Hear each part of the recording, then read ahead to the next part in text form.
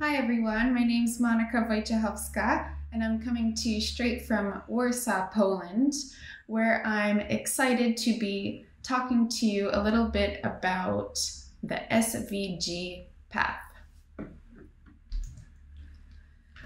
But before we get started, a little bit about myself. I was born and raised in New Jersey, but returned to my roots and am currently living in Poland and eating all of the pierogi I can. If you ask LinkedIn, I'm officially a front-end developer and data visualization engineer. But if you ask my friends, they'll likely tell you that I'm a world traveler and lover of all things nature and sport. But before I became who, what, and where I am today, there were a few other things along the way, such as switching majors in college, switching careers from marketing to programming, switching countries I already mentioned, and of course all the new things along the way, new passions, new people, new adventures, and the adventure continues. And the reason I'm telling you all of this in a bit more detail than a single slide introduction is to show by example that our paths are rarely straight. They bend, they twist, they turn, and the path rarely looks like this. It looks more like this actually. And even when it does look like this, there's often some sort of roadblock that makes it inaccessible. But that's the super abstract path of life. And as much as I'd love to talk about that, today we'll focus on a bit less abstract of a path, the SVG path instead. So what is the SVG? Well, SVG, as a refresher for most of you probably, stands for Scalable Vector Graphic. And it uses shapes, numbers, and coordinates instead of pixel grid for rendering, which makes it resolution independent and infinitely scalable. So if you want a little graphic, there might not be a huge difference, but when you start increasing the size, the difference between raster, which is the JPEG, PNG, GIF formats, and vector becomes immediately clear, as you can see from these images. This, along with interactivity and accessibility, are huge pros when it comes to SVG versus raster. But what's key for today's presentation is that it's not just an image format. It's actually a language for describing these 2D graphics. So I like to say that SVG is to graphics what HTML is to text. It's a way to display fill in the blank in a given structure. So where HTML has elements like divs, headers, lists, and paragraph elements, SVG has elements like the group container, circles, rectangle, lines, and even foreign object. And of course, the SVG path element, which is the star of today's show. And why exactly is it the star? Well, because all basic shapes can be created with a path element. So the other elements that we mentioned, such as rectangle, such as circle, can be created using a path. So we have some basic shapes and less basic shapes. And then we have the things that you wouldn't even classify as shapes at all. Like this arch that's hopping across the screen, or this interactive drum set to the right here.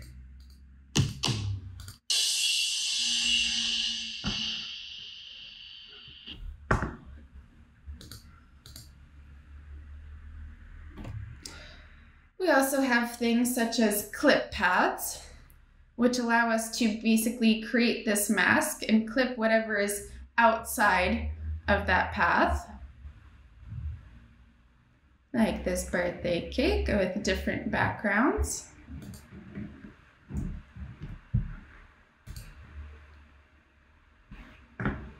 Or a text path, which allows us to lay out text along a path of our choice.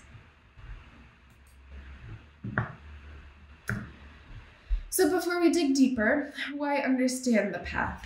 Well, huge potential. The path isn't just a visible line, as I just mentioned, but it's a set of instructions that can be later used in a variety of different ways. For pleasure, of course, because we often tend to enjoy things more as our understanding of them grows. And for practical purposes, such as introducing modifications or animations. So let's take a look at the path element along these lines. Let's say a designer friend gives you a set of custom icons and you want to introduce one little edit to one little icon. No big deal, right? Well, so you would think, but behind the scenes, something that looks like this looks more like this. It's a super long string of numbers, letters, and punctuation. So let's learn to read this language. When we learn to read a book, we don't start with the book entirely, but we start with its building blocks. And the same goes for the path. So we have the path. Each path requires a path data attribute, which is signified by D, which is essentially a set of instructions. And it's chronological. We can read it from left to right, similar to reading a book. And the path data is made up of different commands. Each command is then represented by a set of letters and numbers, which tell us different things about that command. So let's take a look at those building blocks, those letters and numbers. Well, SVG gives us 10 different commands, 10 different letters, and each command comes in two different variants, uppercase and lowercase. An uppercase letter specifies absolute coordinates on the page, and a lowercase letter specifies relative coordinates. So our first command, M, means move to. Basically, pick up a pen and put it down in a certain location. So we just need to specify the X and Y location. Line 2. This has to do with drawing straight lines from one point to another. So again, we just need to specify the X and Y coordinates of our endpoint. Next, we have the horizontal line. Here we just need to provide an X value because the Y is assumed to be what it was. Same thing goes for V, the vertical line. Just need to provide a Y value. And then come the curves. So there's an infinite number of Bezier curves out there, but only two simple ones that are available in the path element. And that's the quadratic and the cubic. So C stands for the cubic Bezier curve. And it's used to create a smooth curve. So we need to define 2 points, 2 control points, and an endpoint. And these 2 control points describe the slope of the curve at the starting point and the ending point. So basically the curve will start in the direction of the first control point and bend so that it arrives along the direction of the second control point.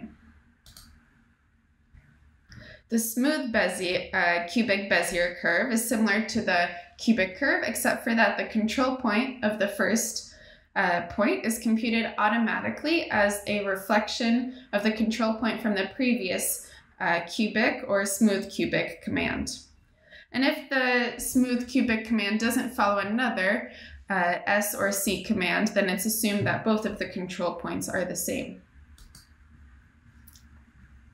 Then we have the quadratic Bezier curve.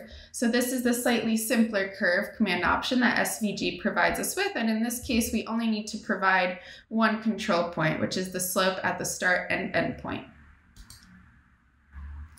T stands for smooth quadratic Bezier curve, and it works similar to the smooth cubic cousin in that it automatically calculates the control point as the reflection of the previous Q or T curve. Now we move on to arcs. Arcs are sections of circles or ellipses. I'm not going to go too into detail here as the MDN documentation does a great job of that already, but from a high level, it requires quite a few more arguments than our curves or lines did, such as the X and Y radius, rotation, and some flags that define which of these 4 colored options we want for any given 2 points. And Z represents closed path, which basically draws a line from our current position back to the initial point on the path. But that's still a lot of letters to learn off the bat, and what if we could simplify this? Well, V, H, and Z are really just shortcuts for expressing a line that connects 2 points. So let's just take the non-shortcut notation and express them as a line instead.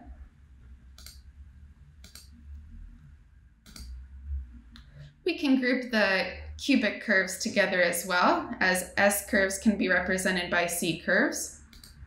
Same thing goes for the quadratic curves, and we can leave arcs to themselves. So that's a little bit of simplification. But also, because quadratic curves, which take 3 points to define them, can all be written as cubic curves, which take 4 points, we can also group all of these curves together, as quadratics can be represented by cubics. And with an appropriate definition of control points, where the first control point equals the second control point equals the midpoint of the start and end, all lines can also be written as cubic curves as well. So we're basically left with just 3 commands. To understand the language of shapes, we really need to understand the meaning of M, C, and A. And that's a lot more manageable to wrap our heads around than a huge string of numbers and letters. But there's one thing that still bugs me about this, and that's the arc command and all of the variables necessary to define it. So, since we're already in the mood for simplification, let's just go all out. And it turns out that we're able to define an arc as a curve as well. Now, this isn't a one-to-one relationship where 1 arc equals 1 curve, but the arc can, with some complex mathematics, be approximated by a series of cubic curves.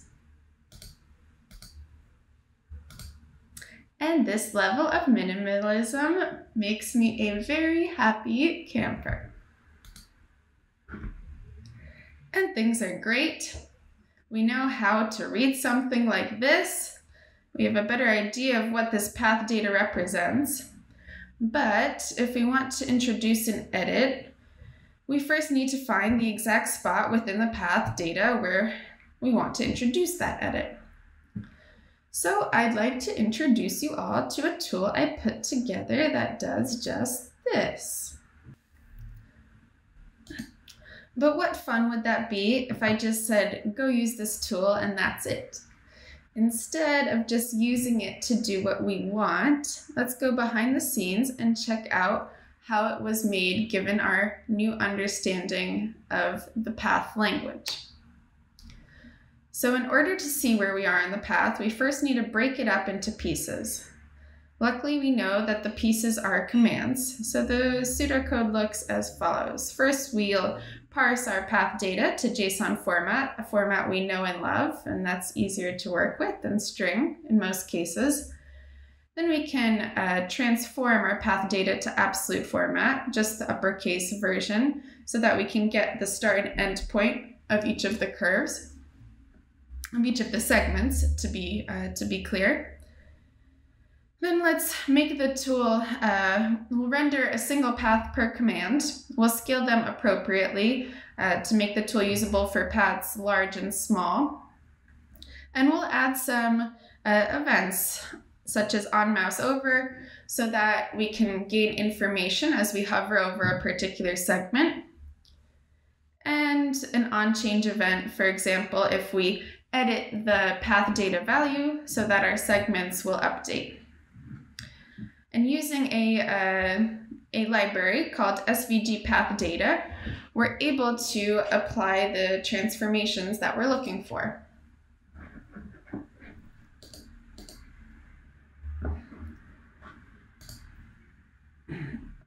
So basically, Taking a quick look into the code here, this function, get path commands as cubic curves, is applying all of those transformations.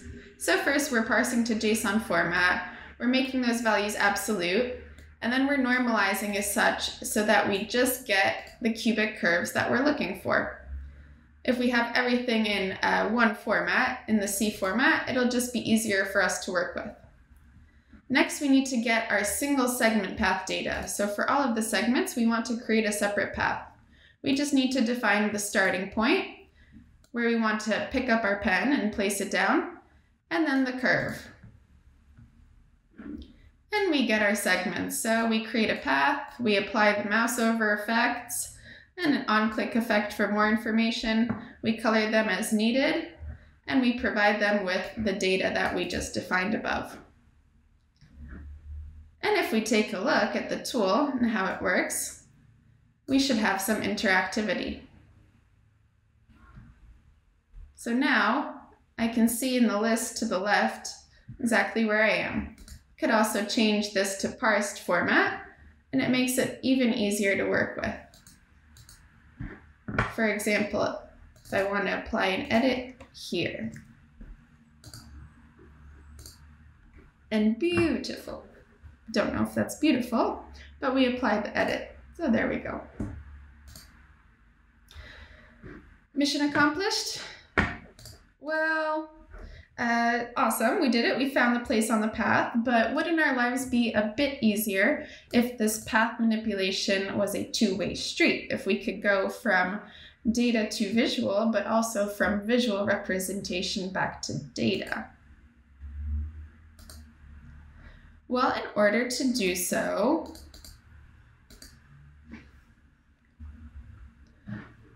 we'd need some sort of click and drag functionality. When we click part of the visual, its data updates accordingly. And this is again where our simplification of commands into the cubic Bezier format really comes in handy.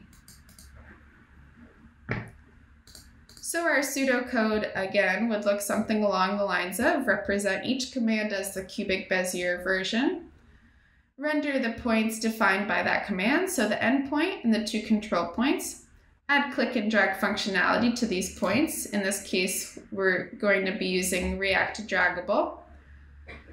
On drag, we update the path data that's held in our local state, and once the drag ends, we have a callback that will update the path data that's held globally between the list and the visualization. Taking a look at the less pseudocode, here we're getting our points that we want to visualize. So we're providing them with the path commands, and for each of the commands, creating a segment with drag handlers. And we're providing those drag handlers to React Draggable's draggable element. So if our points are visible, we handle that drag, and on stop, we have a callback that will update our data.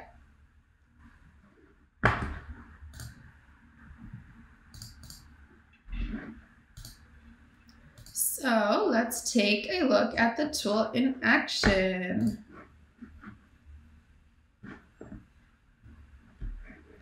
And start from the beginning. Scale it as we want. We already explored our segments, so we don't need to do that. But now we're interested in these points. So let's say I want to make this look like it's even windier than the original. I drag these points any which way. Let's curve this here. And I can also change the control points to bend as I please.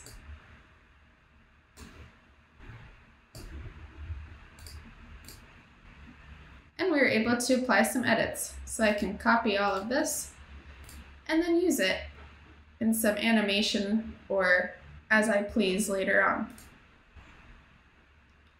So voila, edit text to graphic and graphic to text.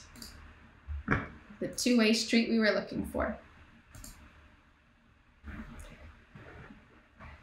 And once you can tweak all of your paths, just imagine all of the animation potential. So my time is short, and just a couple quick examples to show what can be done. The first shows our paperclip here, and we're using a tween animation from Pop Motion combined with Flubber, which allows us to transition from one path to the next. So here we just have 3 versions, 2 tweaked, 1 original, and we're switching from one to the other. In our next example here, we're using D3, which is my favorite, my go-to, for animation from one state to the next, where we're basically combining it with a color animation. And things like this can really add a lot of flavor to your site or application. But the possibilities are really endless with your animation library of choice. So to conclude on a philosophical note, I just wanted to say that the path is a beautiful thing, not just based on the product, but on the process of its creation, on the language it uses to get there. So structure doesn't limit or hinder our freedom, but it empowers us to realize it. Thank you very much. Links to the slides, to the repo where the tool is held, in addition to the tool itself, can be found here, as well as some of my information. If you have any questions or comments, or especially top travel destinations for surf-loving digital nomads like myself, please feel free to reach out. And check out the resources I've linked here as well. Hello. Hi. Thanks again for joining us. We actually have some questions from your audience, so let's just get right into it, if that's all right with you. Sounds great. Cool. So the first question is about performance. In terms of performance, is there anything important to think about? For example, is it better to render one long path or multiple little paths? That's a good question. And I was actually thinking about that when making the tool I discussed, as well as in general. So the documentation doesn't go into specifics when it comes to performance of the SVG path data property. But from personal experience, there's a slight,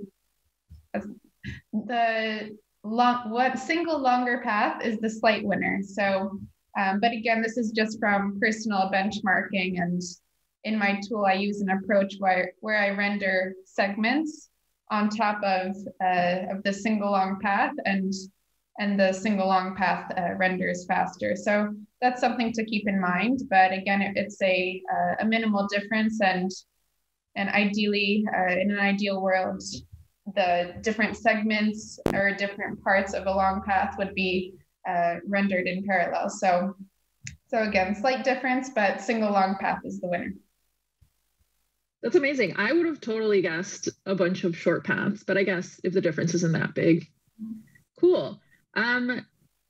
Does the SVG path have any limitation as to what it can draw, or can you basically do anything with SVG?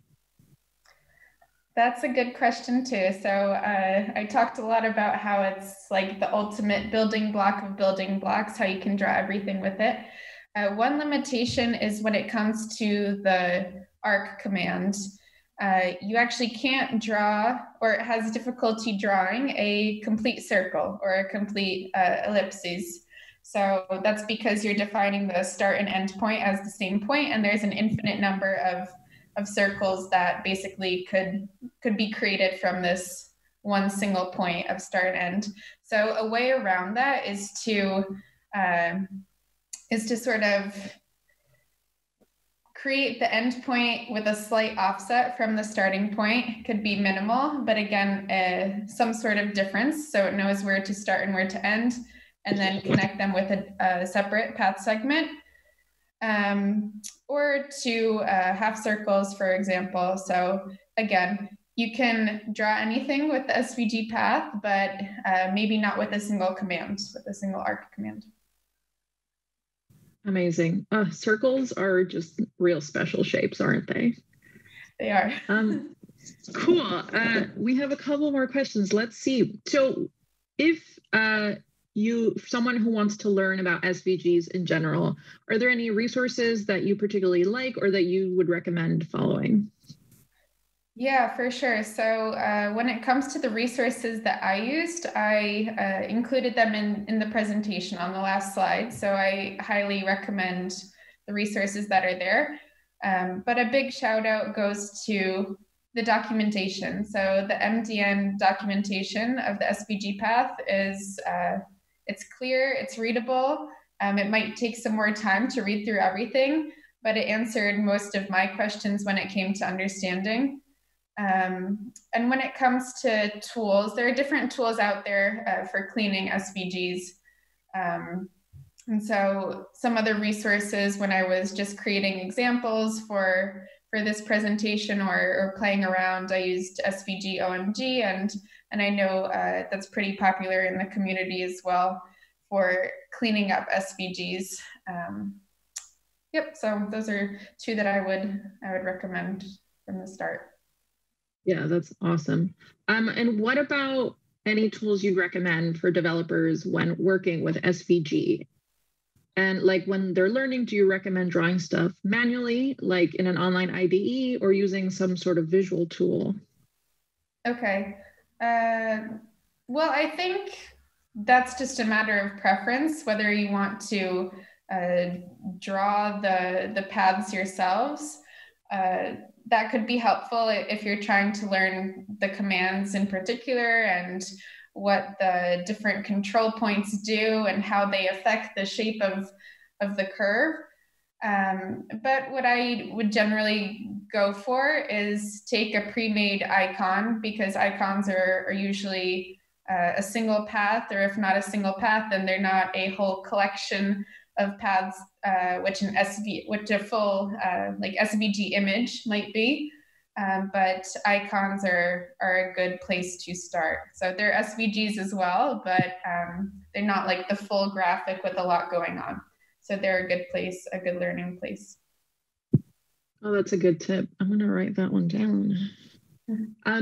Mike asks, hey, Monica, have you experimented with SVG morphing? If yes, which approaches do you prefer, i.e. JS, CSS, etc.? So yes, experimented is a good word for my experience with SVG morphing.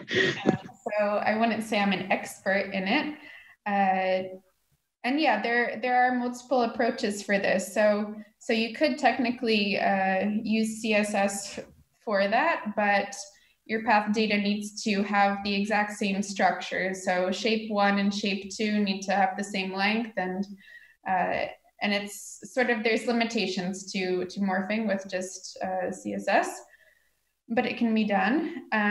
So an approach that I've used, and I have it on my personal site as well, is using Flubber. So Flubber.js, it's a small library and it's simple to use. So you define the first shape or the first path and the second path, and just interpolate between the two. And so the paths don't need to be the same length. They don't need to have the same amount of points or of commands, and it produces the effect that I'm going for. So again, if you wanted some sort of specialized morphing function or whatnot, then you might have to experiment with writing your own, but Flubber basically accomplishes what I wanted to get out of it. Awesome. The people want to know, I guess you've already talked a little bit about starting with icons, but whether you have any other sort of like tools that you use in your workflow, and how do you sort of like start creating SVGs or generally source them? Okay. So I I generally just Google free icons. So I don't want to be caught up in any sort of like legal issues of using icons that I'm not allowed to use. But yeah, there's some other tools out there that are similar to like the Adobe Illustrator. I don't have a license to Adobe Illustrator, so I've used it before, but on the day to day, especially as a developer, not as a full on designer, I just go to sites that sort of mimic it. So I don't have the names off the top of my head, but they do exist. So that's awesome. So that is our time for now. Remember that you can visit Monica in her speaker room after this. Monica, thank you so much for joining us. And I hope you have fun in your Zoom room. Thank you. It was great being here.